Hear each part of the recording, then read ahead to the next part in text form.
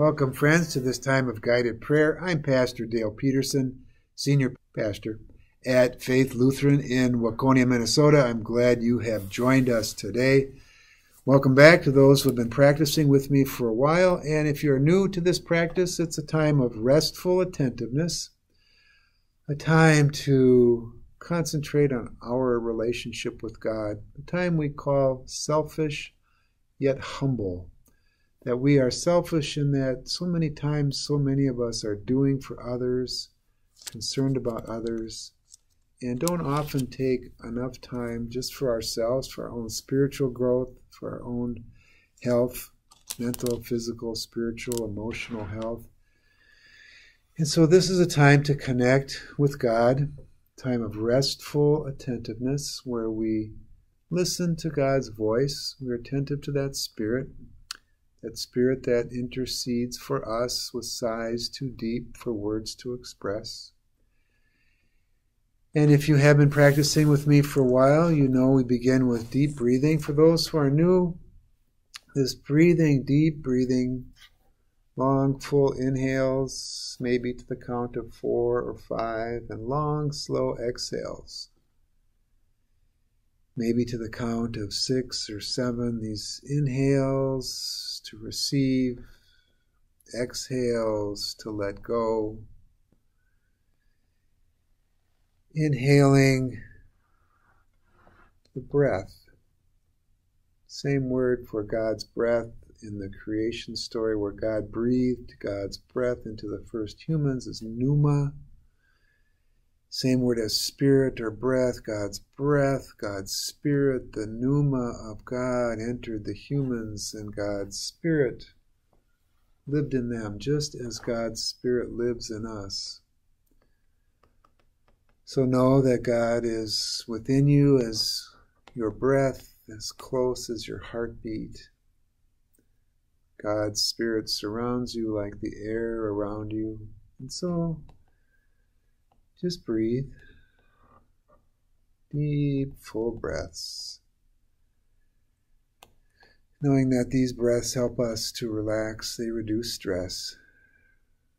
They help us to hear better and think more clearly. So just breathe deeply.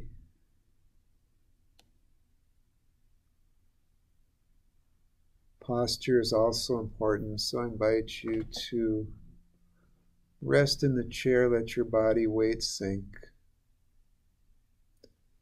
I close my eyes for much of our session together and invite you, if that feels comfortable, that's authentic for you, to let your eyes drift close and just let my voice be background.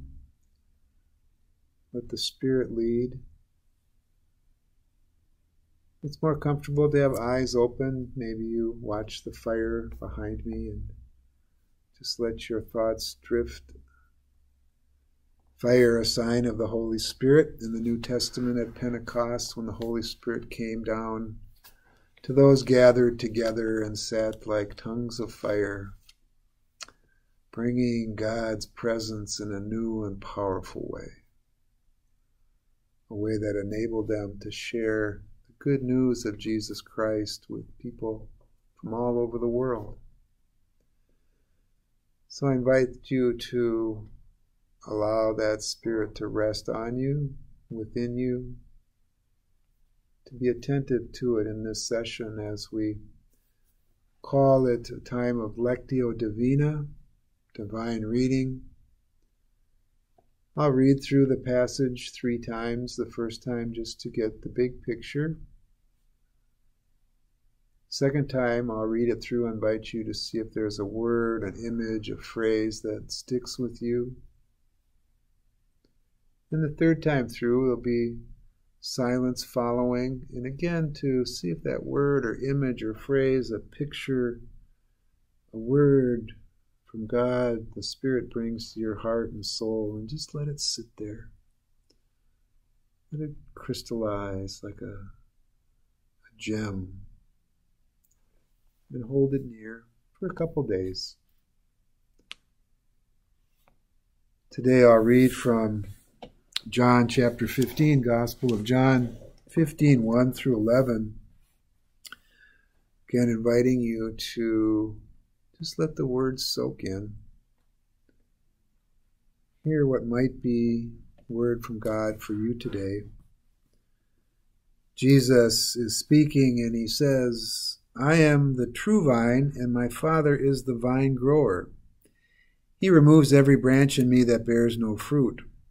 Every branch that bears fruit, he prunes to make it bear more fruit. You have already been cleansed by the word that I have spoken to you. Abide in me as I abide in you. Just as the branch cannot bear fruit by itself unless it abides in the vine, neither can you unless you abide in me. I am the vine, you are the branches. Those who abide in me and I in them bear much fruit, because apart from me you can do nothing. Whoever does not abide in me is thrown away like a branch and withers. Such branches are gathered, thrown into the fire, and burned. If you abide in me, and my words abide in you, ask for whatever you wish, and it will be done for you. My Father is glorified by this, that you bear much fruit and become my disciples. As the Father has loved me, so I have loved you. Abide in my love. If you keep my commandments, you will abide in my love, just as I have kept my Father's commandments and abide in his love. I have said these things to you, so that my joy may be in you, and that your joy may be complete.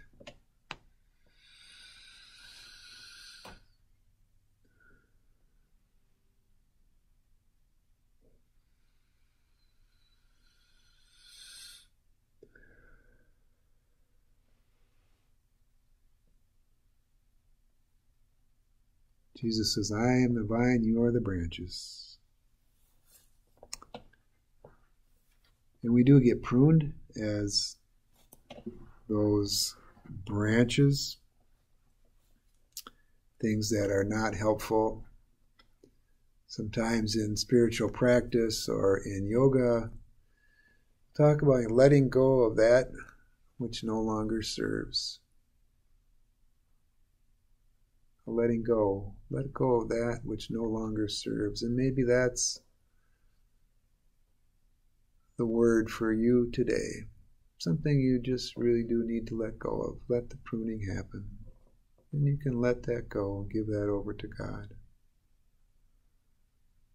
Jesus used the word abide so many times in this paragraph. Abide in me as I abide in you. And one way that that word abide can be translated is make your home in. So Jesus would be saying, make your home in me as I make my home in you. Other places that we can change that around and use that brief phrase instead of the word abide. Jesus says, those who make their home in me and I in them bear much fruit. He also says, if you make your home in me and my words make my home in you, ask for whatever you wish and it will be done for you. I have said these things to you so that my joy may be in you and your joy may be complete, is how that paragraph ends. And Jesus here, really that joy that Jesus is talking about is not necessarily the absence of sorrow, but the presence of God. That we are not promised happiness all the time. We go through times of suffering. Never promised that we won't suffer or hurt, but always the promise that God is present with us in our suffering and in our happiness and in our celebration, that God is present. So this passage lifts up this connection for us to be connected to the vine. Jesus says, I am the vine, we are the branches. And so to stay connected, and part of what you're doing now in this spiritual exercise is to be connected to the vine, to be rooted in that love of Jesus, to be connected and to rest. And Jesus also makes the point of our gift, our privilege of being able to bear fruit. that as we are connected to Jesus' love, we can share that love with others. As we are connected with Jesus' inclusive grace, we can be inclusive of others and share that grace. As we are connected, make our home in Jesus, connected to that vine, receiving love and forgiveness, acceptance, we can share that with others. We have the privilege of making this such a much better world by being connected to the vine, to God's divine love, connected through the Spirit that Jesus promised, the Holy Spirit that is within us and around us, that fills us and speaks to us. So I invite us now to be attentive to that Spirit. Take some deep, full breaths.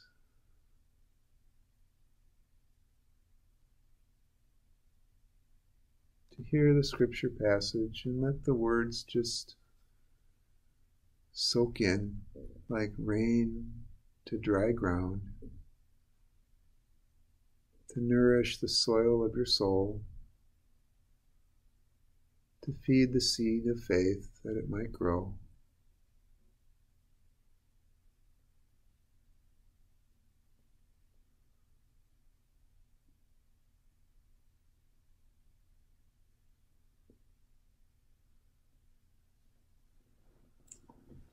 Jesus said, I am the true vine, and my Father is the vine grower.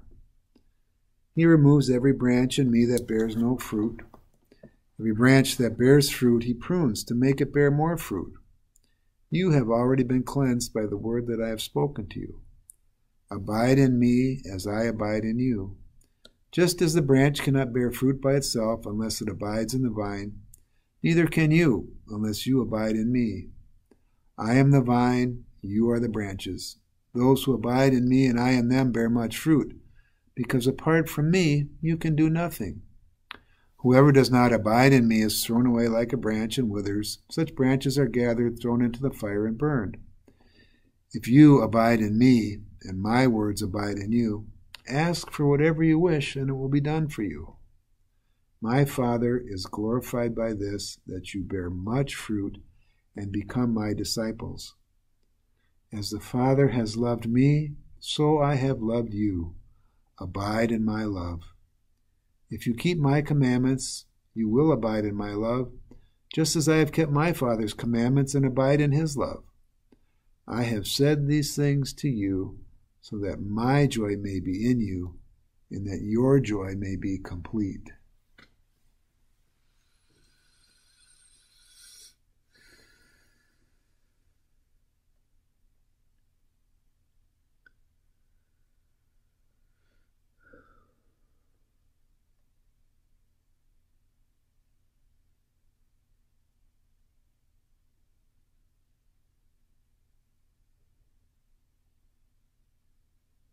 Just rest.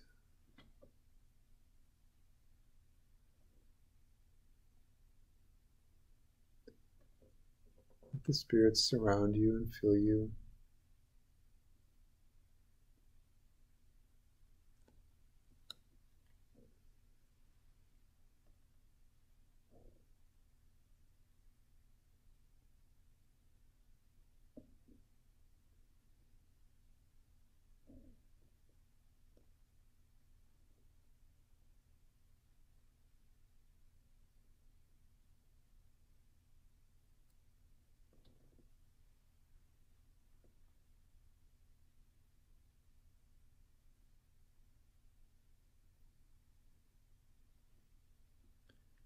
Jesus says, as the Father has loved me, so I have loved you.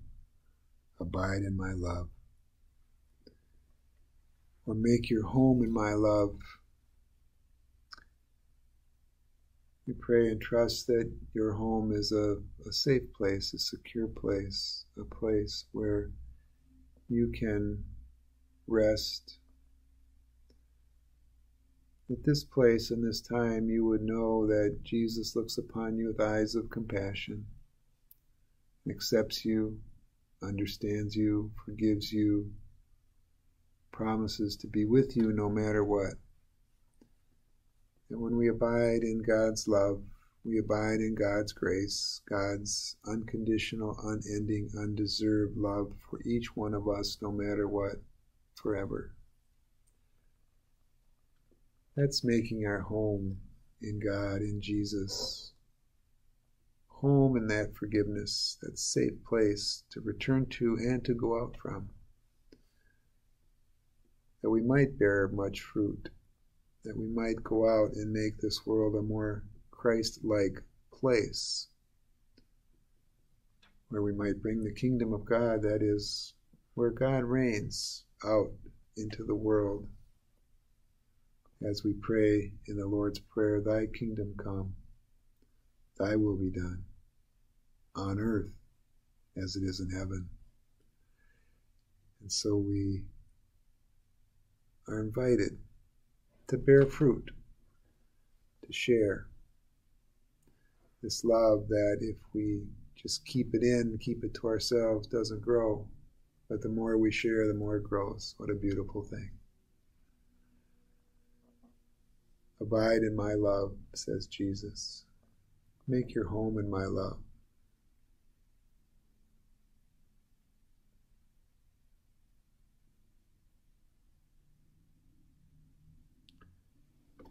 I am the true vine, and my Father is the vine grower. He removes every branch in me that bears no fruit. Every branch that bears fruit he prunes to make it bear more fruit. You have already been cleansed by the word that I have spoken to you. Abide in me as I abide in you. Just as the branch cannot bear fruit by itself unless it abides in the vine, neither can you unless you abide in me. I am the vine, you are the branches. Those who abide in me and I in them bear much fruit, because apart from me you can do nothing. Whoever does not abide in me is thrown away like a branch and withers. Such branches are gathered and thrown into the fire and burned. If you abide in me, and my words abide in you, ask for whatever you wish, and it will be done for you. My Father is glorified by this, that you bear much fruit and become my disciples. As the Father has loved me, so I have loved you. Abide in my love.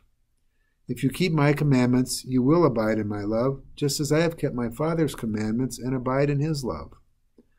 I have said these things to you, so that my joy may be in you, and that your joy may be complete.